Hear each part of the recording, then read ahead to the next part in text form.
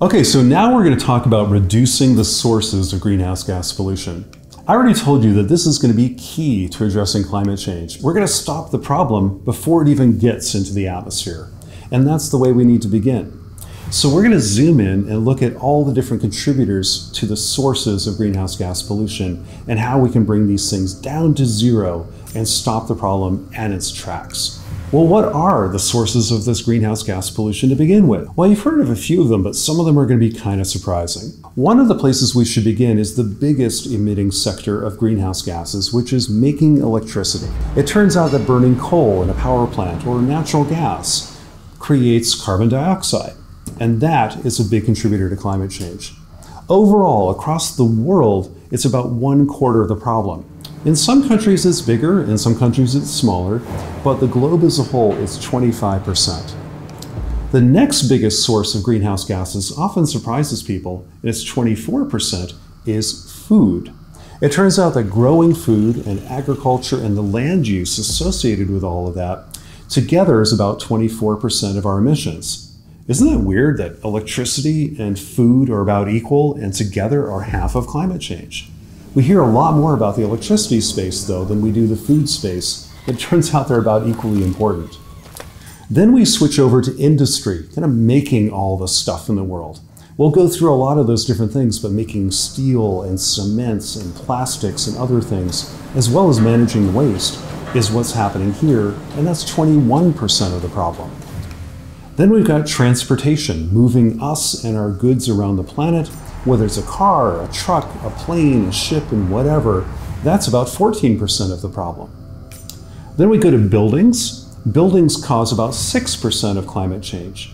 But to be fair, buildings also are using a lot of the electricity.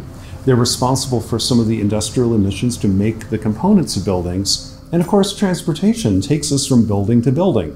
So buildings directly, from their furnaces, their hot water heaters, boilers, and air conditioners, emit greenhouse gases, but they have a big effect on a lot of the other sectors. So how we build buildings and what we do with buildings and the design of cities is crucial throughout all of those wedges of our pie chart. Then we've got the remaining 10%. That's a lot of different things, but it's actually dominated by the energy industry. It's going to be responsible for things like fugitive emissions, the kind of leaks of methane and natural gas that aren't intentional, or when they flare off natural gas in an oil well, or the emissions when we refine crude oil into things we use like diesel fuel, gasoline, and so on. So energy industry and a few other things show up in that last 10%. But look at the first 5. It's kind of amazing that only 5 things, electricity, food, industry, transportation, and buildings, cause 90% of climate change. Well, heck, that's just one hand. We can solve 90% of the problems with just this. That's pretty good. So let's go through each of these sectors and kind of see what can we do to reduce these emissions and eventually bring them down to zero. So we're going to look at each sector, and then we're going to dive into particular solutions. And we're going to show you how at Project Drawdown, we've tried to estimate the size of these different solutions and which ones might work best. So let's start with electricity. Electricity, again, produces about 1/4 of the world's greenhouse gases. And the production of electricity burning fossil fuels, especially coal and natural gas, causes those emissions. But we can also look at how electricity is used. Most of the world's electricity is used in buildings, for lighting and air conditioning, heating, refrigeration, all those kinds of things. And about the other half or so is used in industry, making stuff, big industrial, big machine processes. The rest is about 2%, and that's used in food and transportation and everything else. So buildings and industry are the big users. Well, let's make this kind of real. Burning coal and natural gas in a power plant is what produces these emissions, and that's what makes electricity, and sometimes we use the heat in a power plant for something else as well. We take that electricity, we put it in buildings, industry, and everywhere else. And the kind of electricity we make is associated with the electricity that's in the grid, but also the greenhouse gases we put in the atmosphere. For example, burning coal releases about 2 pounds of CO2 for every kilowatt hour of electricity we use. Natural gas is a little less. It's more like 1.2 pounds of CO2 for every kilowatt hour we produce. Then we have solar, wind, nuclear, and other forms of making electricity that don't produce any CO2. So this is a big difference between the fossil fuels electricity and the non-fossil fuel electricity. It's a huge, huge difference. Now let's make this real. A kilowatt hour is what we use to measure electricity consumption. A kilowatt hour is like using 1,000 watts for 1 hour. A hairdryer uses about 1,000 watts. So if you turned on a hairdryer and left it there for an hour, that's 1 kilowatt hour of electrical use. Pretty simple. Well, the average American home uses 1,000 kilowatt hours every month, on average. Some use more, some use less, for all the different things we use electricity for. Well, if we do the math, 1,000 kilowatt hours on America's electrical grids, which releases on average about 1.4 pounds of CO2 for every kilowatt hour, that means an average American home is responsible for over 16,000 pounds of CO2 pollution, or over 8 tons. That's incredible. How would we reduce that? Well, we already kind of know, don't we? We can have energy efficiency. We could reduce the use of electricity. No matter how the electricity is made, we could probably cut it in half with better lighting, better air conditioners, better appliances, and so on. But then we can also switch the way we make electricity to things like renewables that don't emit any CO2 at all. So that 1-2 punch of efficiency and transforming to renewables is key here.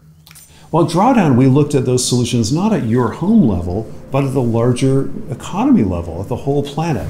And we looked at a whole bunch of solutions that could enhance efficiency, many of which are in buildings and automation, and are all listed here.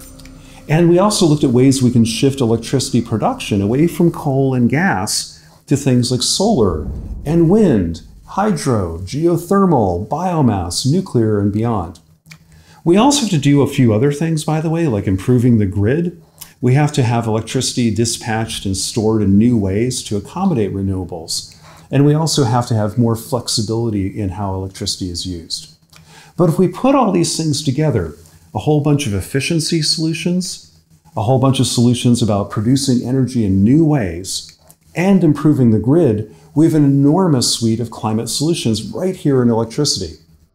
In this picture, each of those solutions is represented by a single circle. The bigger the circle, the bigger the climate solution. Some of those circles actually have 2 rings, an inner one and an outer one, and that kind of represents a range of estimates we've made about how big that solution could be over the next 30 years or so. So there are a lot of good solutions here in efficiency and making electricity in new ways. Really exciting. Well, let's look at food.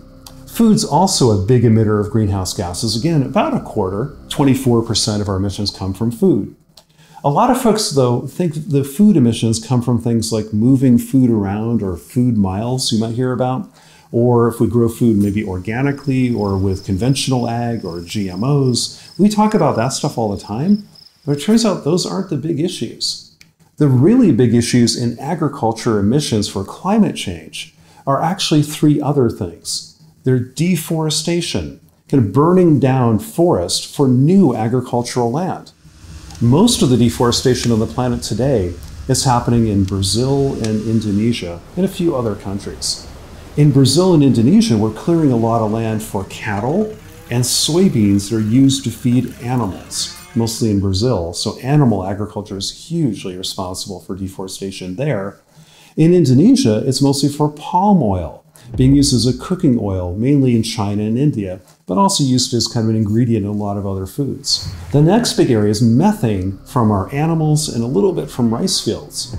And again, animal agriculture is really important here because cattle and cows burp methane, as we talked about before, and that methane builds up in the atmosphere, causing a big level of new climate change. Basically, we're gonna have to rethink meat and dairy products in order to reduce those emissions, either having a lot less of it or growing it in really different ways. Then we have nitrous oxide, that gas I talked about before, which is often produced by using fertilizer too much. Whether that's fertilizer that's chemical fertilizer or manure, they both have nitrogen in them. And if we put too much on a field under certain conditions, that nitrogen can come off into the atmosphere as nitrous oxide, a major greenhouse gas. A lot of the rest, by the way, will run off into the water and cause pollution in streams and watersheds and lakes and even entire oceans. So managing nitrogen and fertilizers is going to be a real big problem, both for climate change, but also for ecosystems and our water. So to solve those problems, we can again look for efficiencies, things we can do to reduce the pressure on the food system. It turns out the biggest place to start is food waste, because we throw away about a third of the food grown on the planet. Food waste is so crazy. In rich countries, we use far too much food and throw away a lot of it, and it's never even eaten, and that's just tragic. In poor countries, though, food waste is often about the same number, but it happens closer to the farmer, because maybe the crop didn't get to the marketplace. Maybe it rotted in storage, or it never got on the truck, or the train broke down. So we lose food there too, and the farmer loses their income. Kind of a double tragedy. So food waste is actually a huge problem, not only for climate change, but food security and a lot of other things. It's a problem worth solving. We also have to think about diets. I showed you how meat and dairy products were responsible for a lot of the big drivers of these emissions. So eating more plants and less meat-based products is a really simple, kind of easy, thing to do. If meat and dairy are responsible for a lot of emissions, let's eat a little less of that stuff and then grow what we do eat better. We also have to protect ecosystems from being cleared. Can we put up big fences and just say no to deforestation, stop them in their tracks, make sure we don't clear forest, and especially forests with peatlands under them that have carbon in the trees, but carbon in the peat below ground. But then finally, we can also improve the way we farm on the lands we still are farming. That's going to be a whole bunch of different things about using water better and nutrients better, tilling the soil less, putting on cover crops, all sorts of things. And you'll hear a lot of excitement about regenerative agriculture, which kind of mimics nature's way of doing things as we farm. Regenerative agriculture and these other farming practices can reduce emissions a lot, and that's really crucial.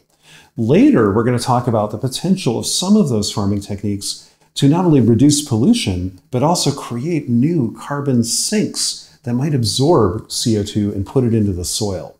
That's pretty cool too. But for now, we're just talking about reducing the emissions from farms. Well, let's put all this together. It turns out by looking at all the food solutions, we see food waste is huge. Changing our diets can be huge. Protecting ecosystems, especially forest and forest with peatlands below them, are really important, and farming differently is a major contributor too. So the solutions to the food system climate problem are partly due to us, partly things about ecosystems, and partly what's happening on the farms. We can all do our part here. Well, then let's flip to industry. In industry, we make a whole bunch of things that take high temperature, very intensive processes to make, like metals, especially steel. Steel is a big contributor to climate change. Cement. Making cement releases a lot of CO2 into the atmosphere.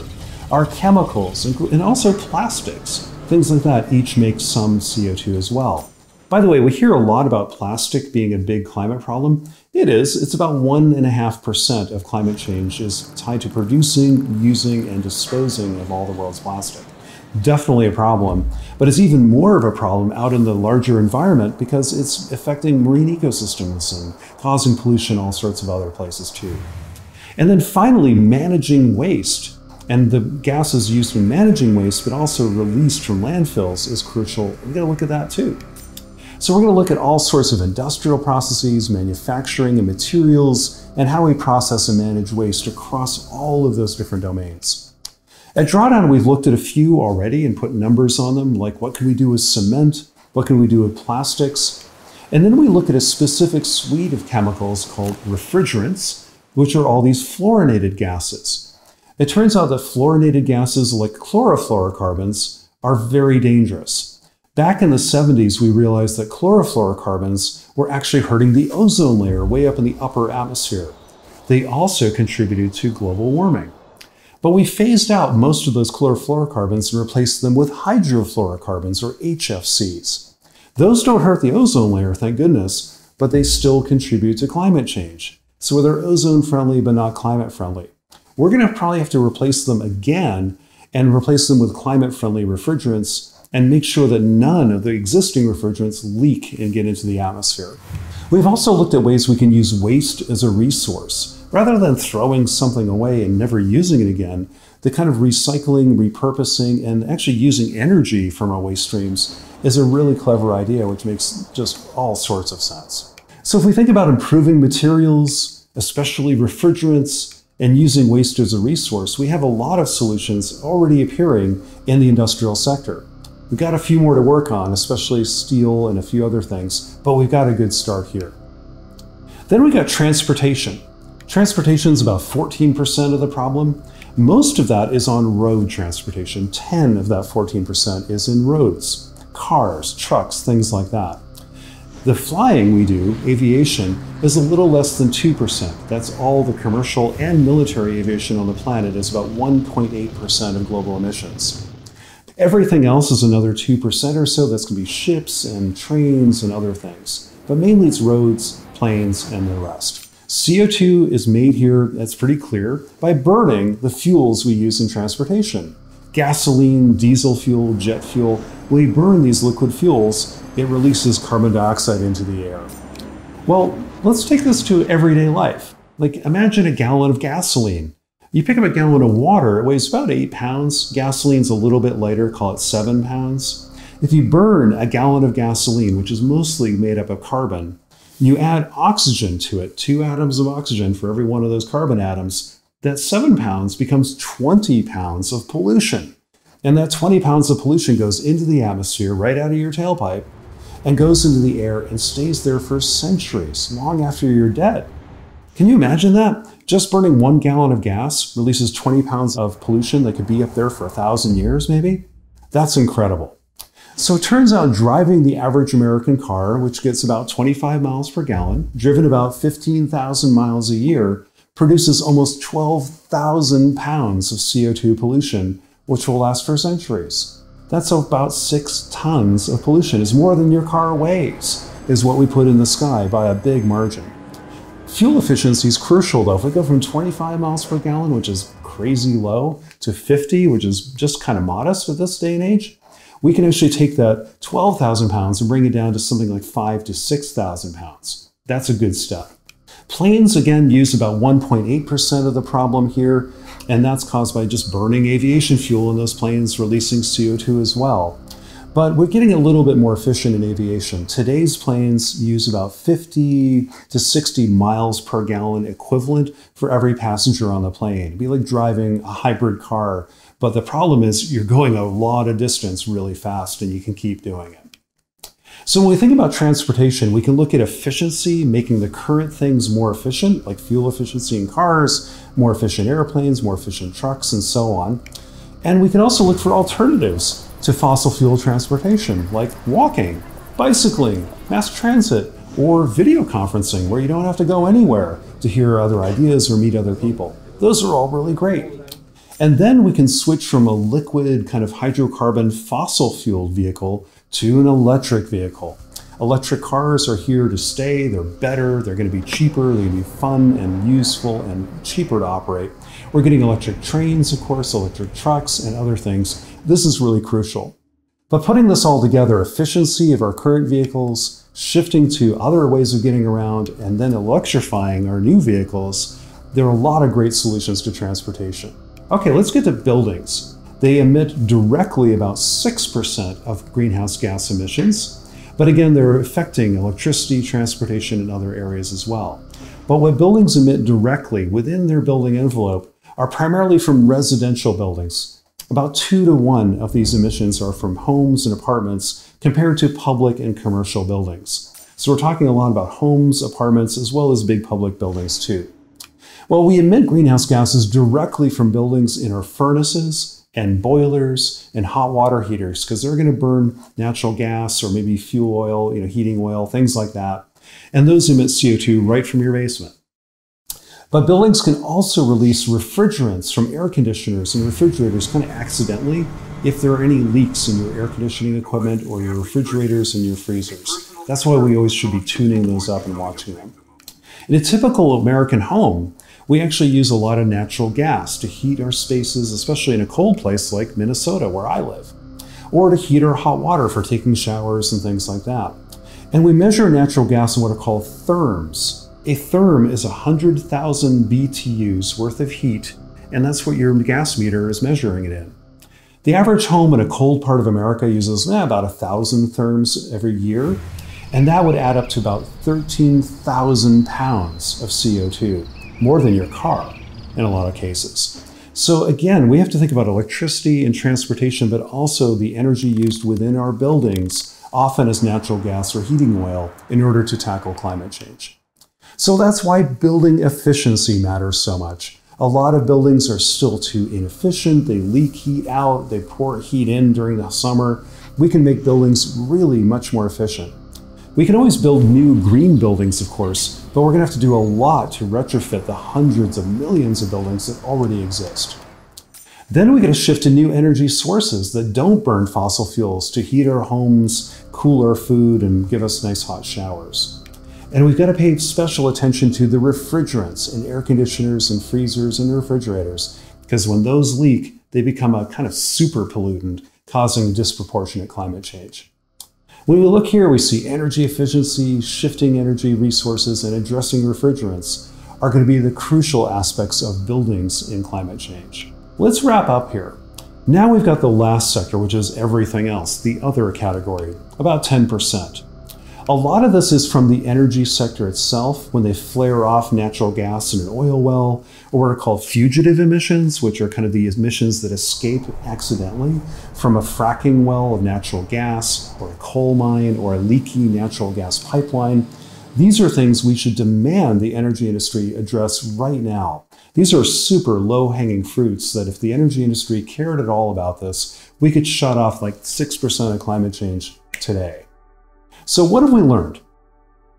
We've learned that attacking the sources of greenhouse gases are the first biggest step to addressing climate change. And there are big 5 areas we should be focusing on: electricity, food, industry, transportation, buildings, and so on. And we can see those here. But then inside those major sectors, we have hundreds of little areas that are all really important to address if we want to solve climate change. There's absolutely no silver bullet here. We do a lot of individual things between flying and cement and plastic, electricity and buildings and food and meat and everything else. All of those little things contribute to climate change. So we're going to have to do a lot of little things together to solve climate change. There are many sources, therefore there are many solutions. We're not going to solve climate change simply with a solar panel, or by eating less meat, or not flying, or not using cement. We've got to do a little bit of all of that stuff. And usually, one of the repeating lessons we saw here is start with efficiency. Wasting less energy, wasting less material, wasting less food. Those are all really crucial. And then switching what we do to something that doesn't emit greenhouse gases. We can still make electricity, but do it differently. We can eat food that doesn't emit greenhouse gases. We can make stuff and live in places and get around without any fossil fuels at all. So between efficiency, where we usually start, and transforming the economy to a low carbon economy, we have some great solutions to tackle climate change.